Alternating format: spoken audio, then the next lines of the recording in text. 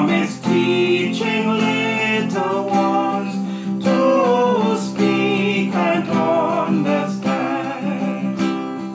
Oh, guide our mind with thy blessed light, with love our hearts inflame, and with thy strength which never decays, confirm our mortal frame. Far from us strive or deadly foe, true peace unto us bring, and through all perils lead us safe beneath thy sacred wing. Through thee may we the Father know, through the eternal Son, and through the Spirit of them both, thrice blessed three in one. All glory to the Father be, with his co-equal Son, the simply great Paraclete, while endless ages run. Amen.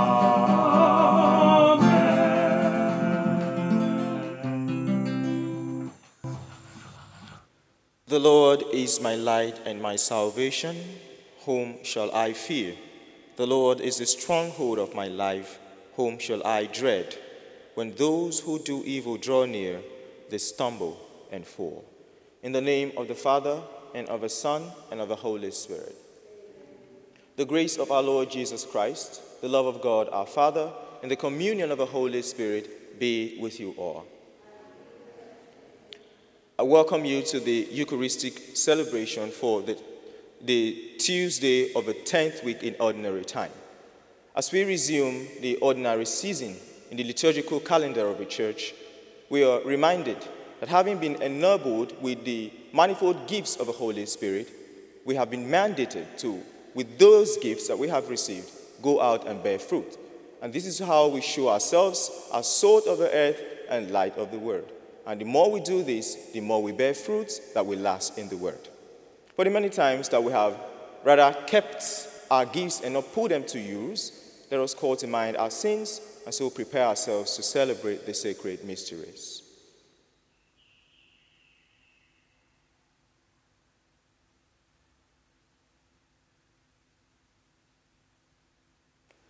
I confess to Almighty God.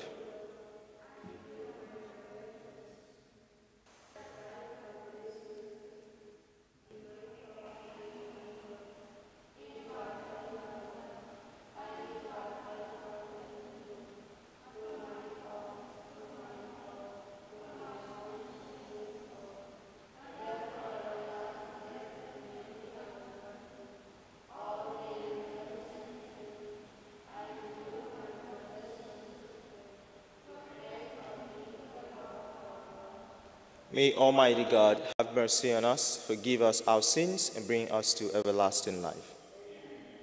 Lord, have mercy. Christ, have mercy. Lord, have mercy. Let us pray. We have been specifically requested to pray at this Mass for Leon, Kenton, and Margie Jeffrey. And this is requested by Margaret Jeffrey. We've also been asked to pray in thanksgiving to God and implore God's continued blessing and guidance for Lynette Edwards on her birthday. And this is requested by self. And then Sylvia Nelson's family is asking that we pray for the eternal repose of the soul of Sylvia Nelson. O God, from whom all good things come, grant that we who call on you in our need may at your prompting discern what is right, and by your guidance do it. Through our Lord Jesus Christ, your Son, who lives and reigns with you in the unity of the Holy Spirit, God forever and ever.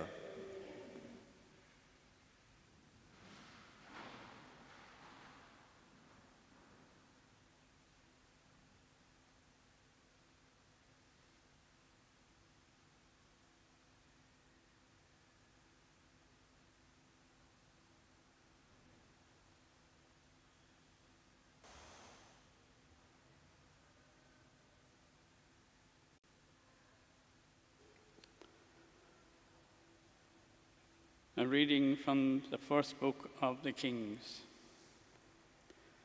The stream in the place where Elijah lay hidden dried up, for the country had no rain. And then the word of the Lord came to Elijah, "Up and go to Zarephath, a Sidonian town, and stay there. I have ordered a widow there to give you food." So he went off to Sidon, and when he reached the city gate, there was a widow gathering sticks. Addressing her, he said, "Please bring a little water in a vessel for me to drink." She was setting off to bring it when he called her after her. "Please," he said, "bring me a scrap of bread in your hand."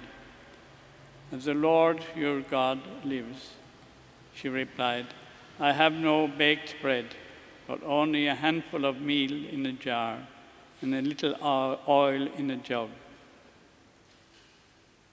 I am just gathering a stick or two to go and prepare this for myself and my son to eat, and then we shall die."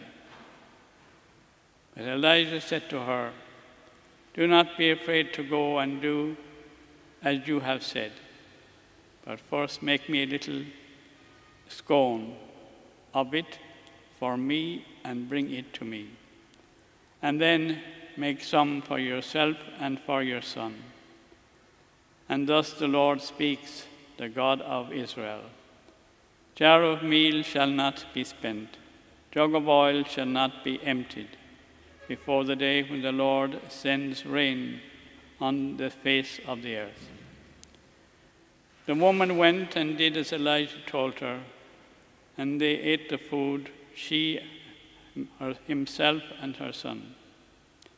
The jar of meal was not spent, but the jug of oil emptied, just as the Lord had foretold through Elijah.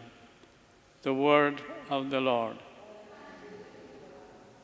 Lift up the light of your face on us, O Lord. Lift up the light of your face on us, Lord. When I call, answer me, O God of justice. From anguish you release me. Have mercy and hear me. O men, how long will your hearts be closed? Will you love what is futile and seek what is false? Lift up your Lord.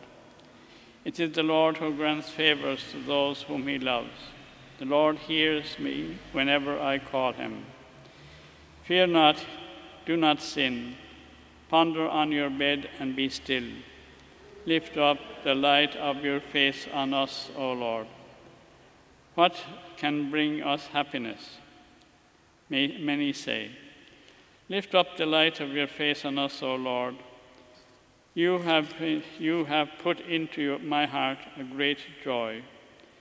Then have from abundance of corn and wine. Lift up your head, Lord. Gospel acclamation.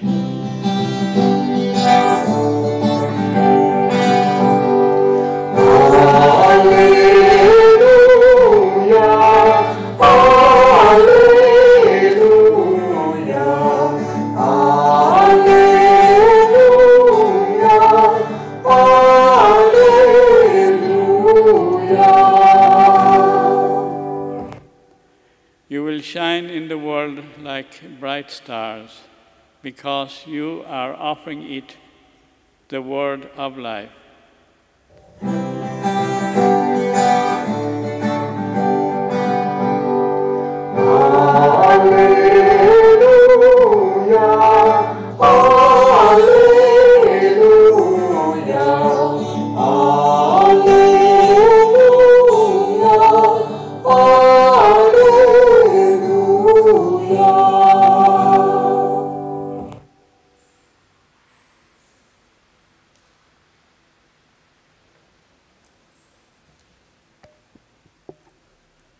The Lord be with you. A reading from the Holy Gospel according to Matthew.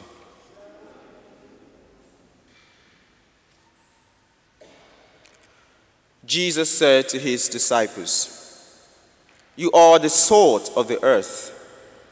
But if salt becomes tasteless, what can make it salty again? It is good for nothing. It can only be thrown out to be trampled underfoot by men. You are the light of the world. A city built on a hilltop cannot be hidden. No one lights a lamp to put it under a tub. They put it on the lampstand where it shines for everyone in the house. In the same way, your light must shine in the sight of men, so that seeing your good works, they may give the praise to your Father in heaven." The Gospel of the Lord.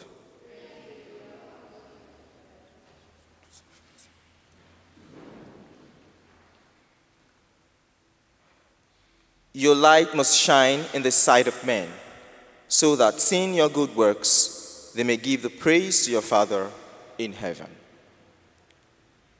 We have a tendency of thinking that being a Christian is some form of a title, maybe a social title, an appellation of some sort.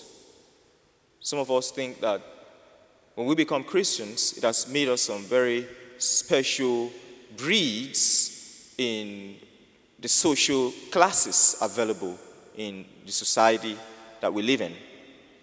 But today, Jesus reminds us that though we're just emanating from the season of Easter, and just a few days ago, we were infused with the gift of the Holy Spirit, we must know that these gifts are not ornamental. They are not meant to decorate us. No. They were bequeathed on us for the purpose of the function that the Lord has for us in the ministry of the church. It is to be considered that the Lord gives us instruments for the labor that he sets us on. And that's why shortly after the season of Easter, we are plunged into the ordinary season of a year.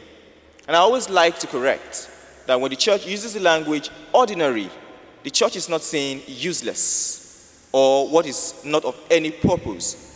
That's how many of us like to understand that word. But it's not so.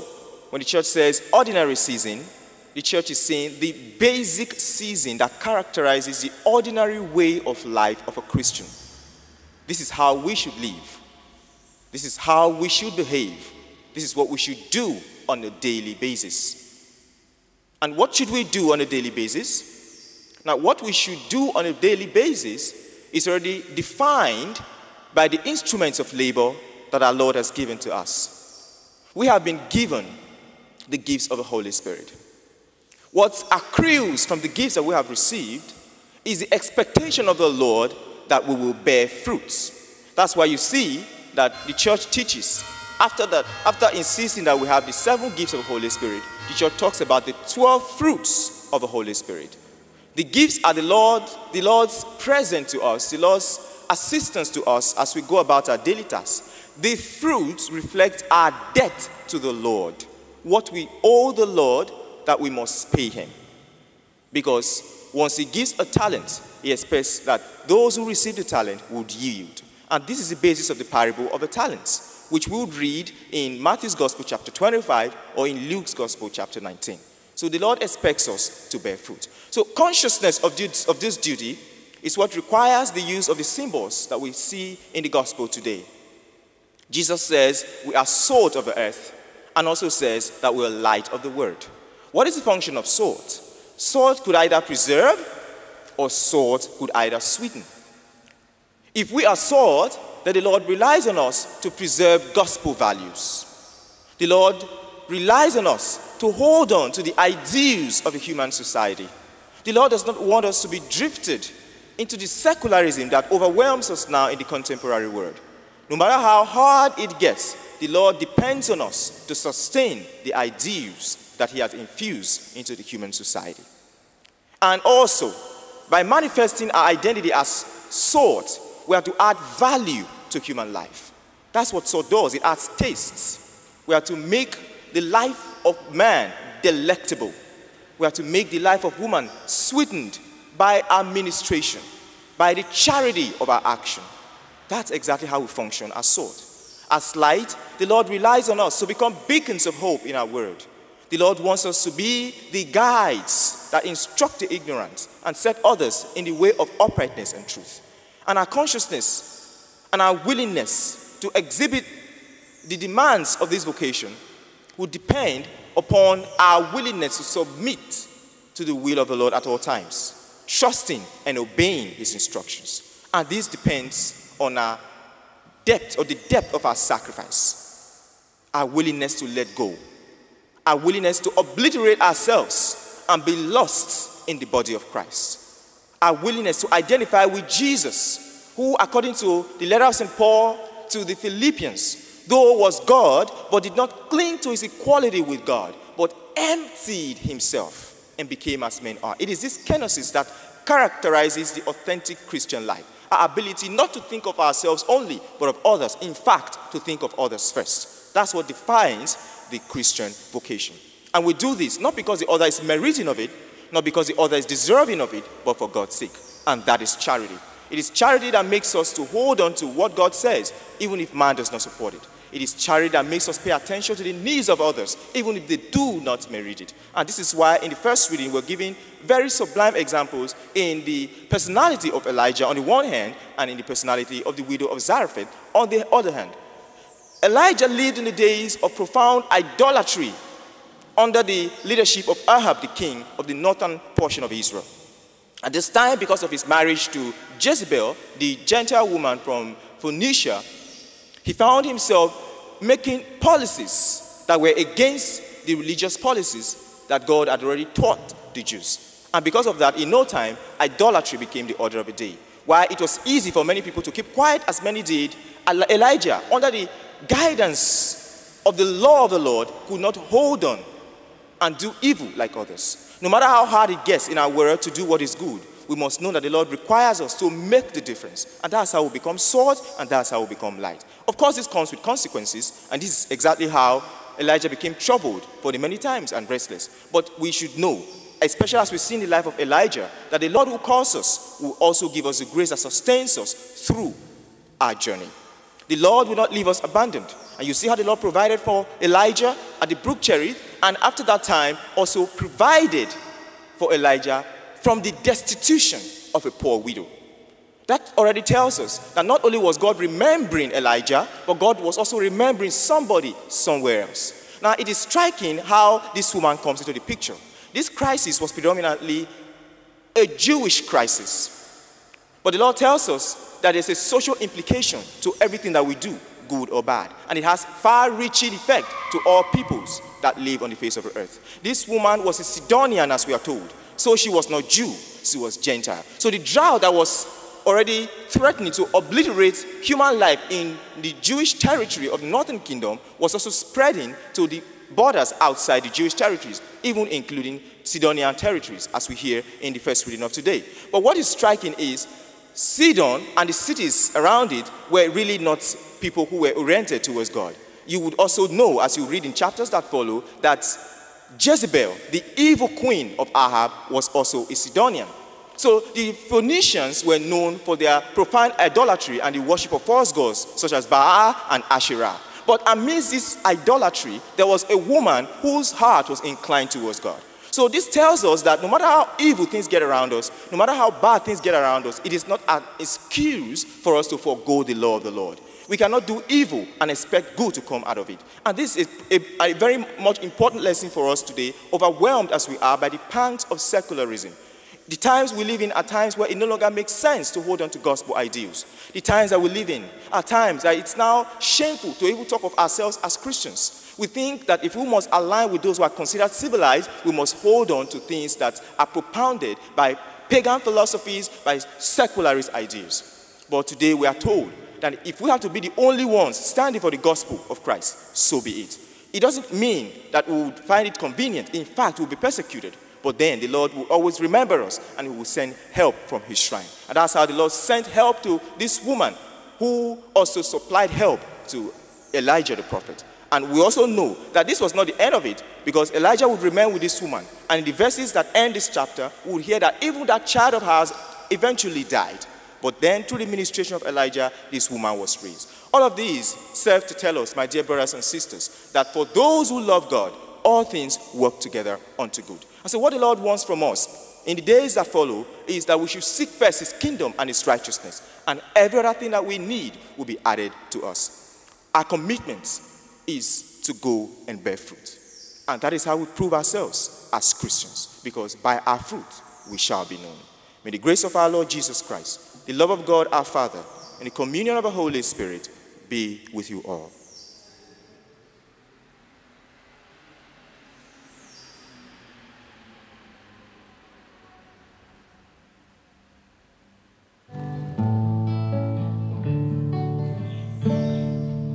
All that we have and all that we offer comes from our hearts, both frightened and free.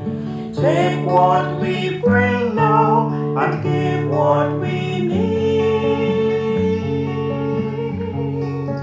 All done in his name. Some would rely on their power, others put trust in their gold.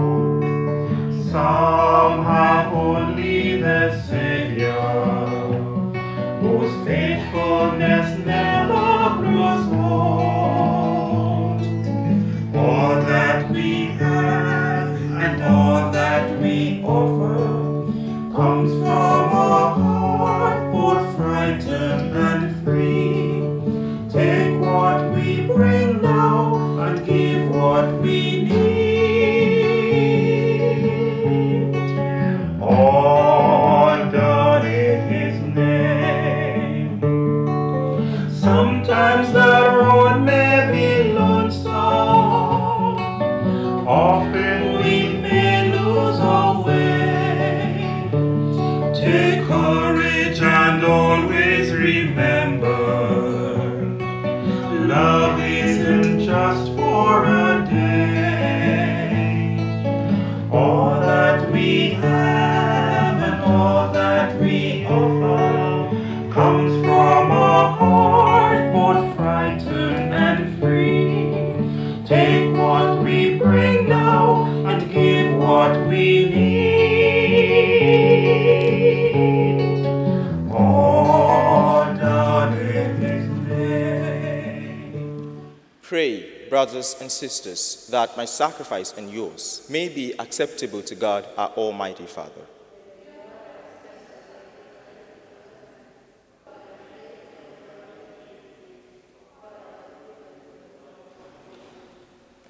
Look kindly upon our service, O Lord, we pray, that what we offer may be acceptable to you as an oblation, and lead us to grow in charity through Christ our Lord. The Lord be with you. Lift up your hearts. Let us give thanks to the Lord our God. It is truly right and just, our duty and our salvation, always and everywhere to give you thanks, Lord, Holy Father, Almighty and eternal God, through Christ our Lord. In him you have been pleased to renew all things, giving us all a share in his fullness. For though he was in the form of God, he emptied himself, and by the blood of his cross brought peace to all creation. Therefore he has been exalted above all things, and to all who obey him has become the source of eternal salvation. And so with angels and archangels, with thrones and dominions, and with all the hosts and powers of heaven, we sing the hymn of your glory, as without end we acclaim.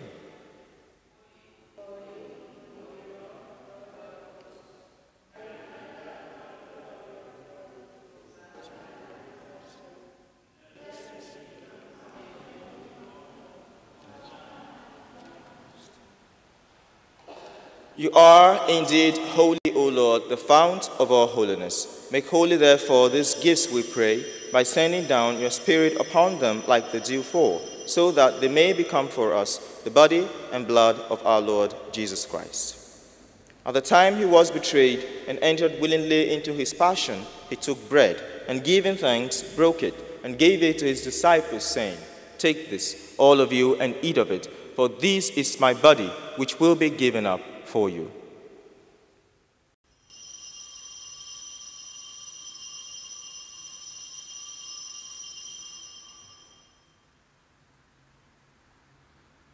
In a similar way, when supper was ended, he took the chalice, and once more giving thanks, he gave it to his disciples, saying, "Take this, all of you, and drink from it, for this is the chalice of my blood, the blood of a new and eternal covenant, which will be poured out for you and for many for the forgiveness of sins. Do this in memory of me."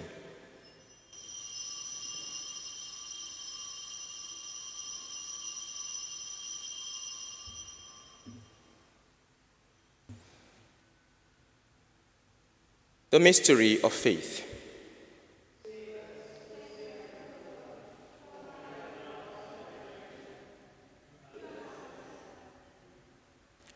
Therefore, as we celebrate the memorial of his death and resurrection, we offer you, Lord, the bread of life and the chalice of salvation, giving thanks that you have held us worthy to be in your presence and minister to you.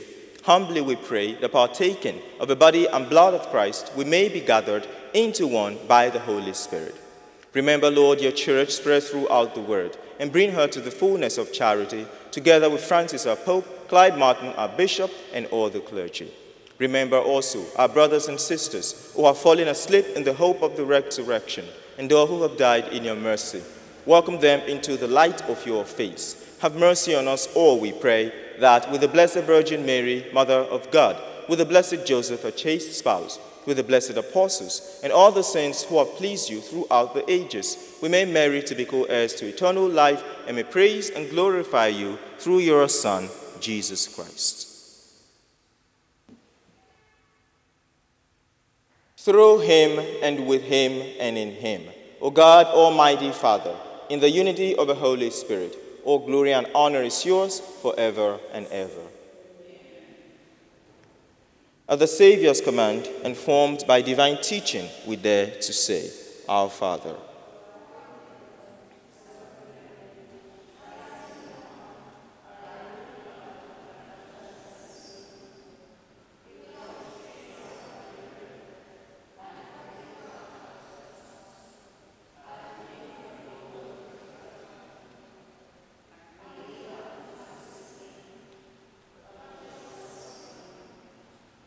Deliver us, Lord, we pray, from every evil. Graciously grant peace in our days, that by the help of your mercy we may be always free from sin and safe from all distress, as we await the blessed hope and the coming of our Savior, Jesus Christ.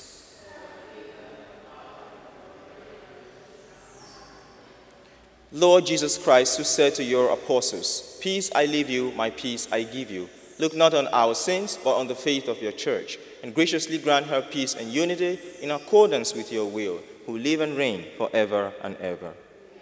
The peace of the Lord be with you always. Let us offer each other the sign of peace.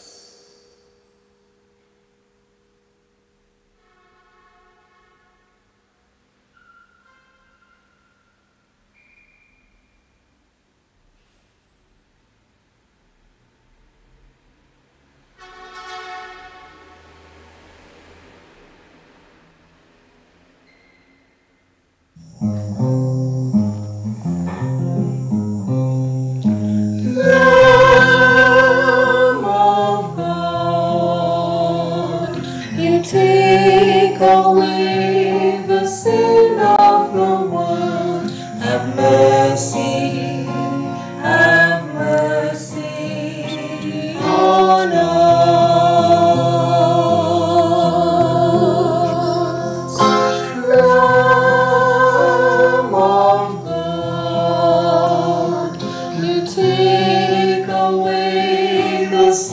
of the world, have mercy.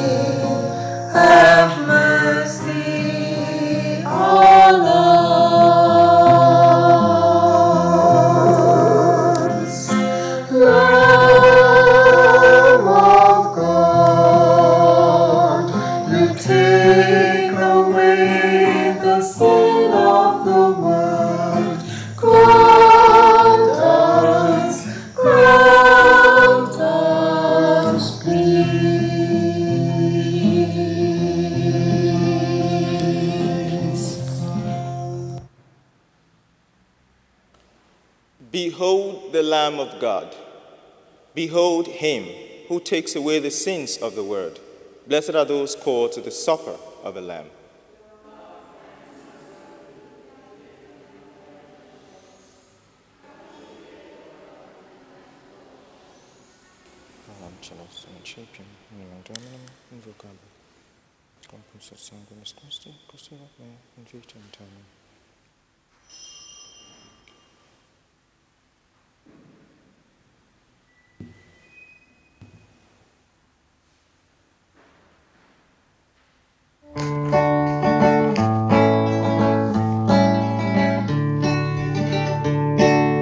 Come, let's share in the banquet of the Lord, in the blessed sacrament. Come, let's share in the supper of the Lord, in the blessed sacrament. Eat the bread and drink the wine, flesh and blood of the Lord divine. Share his life, it is yours and mine, for we are one in his design. Come, let's share in the passion of the Lord, in the blessed sacrament. Come, let's share the resurrection of the Lord, in the blessed sacrament.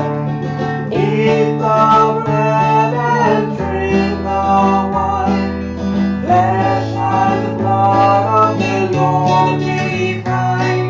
Share his life, it is yours and mine, for we are one in his design. Come, let's share in the ascension of the Lord, in the blessed sacrament. Come, let's share our union with the Lord, in the blessed sacrament. Eat the bread and drink the wine, flesh and blood of the Lord divine. Share his life, it is yours and mine, for we are one in his design. Come, let's share in the life of the Lord, in the blessed sacrament. Come, let's share in the love of the Lord, in the blessed sacrament. Eat the bread and drink the wine, flesh and blood of the Lord divine. Share his life, it is yours and mine, for we are one in his design.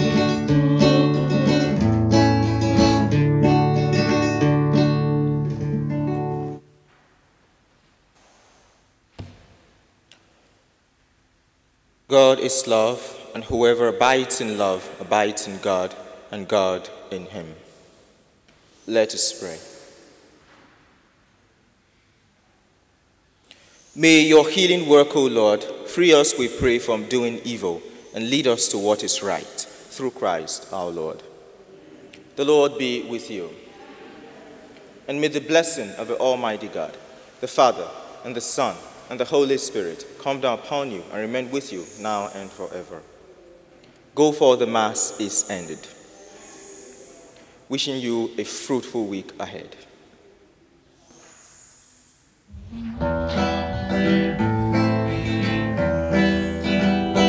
We are one in the Spirit, we are one in the Lord.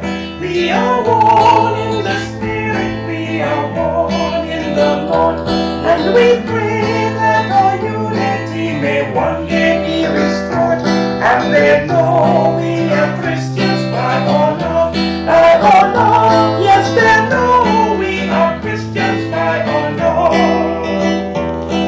will walk with each other. We will walk hand in hand. We will walk with each other. We will walk hand in hand.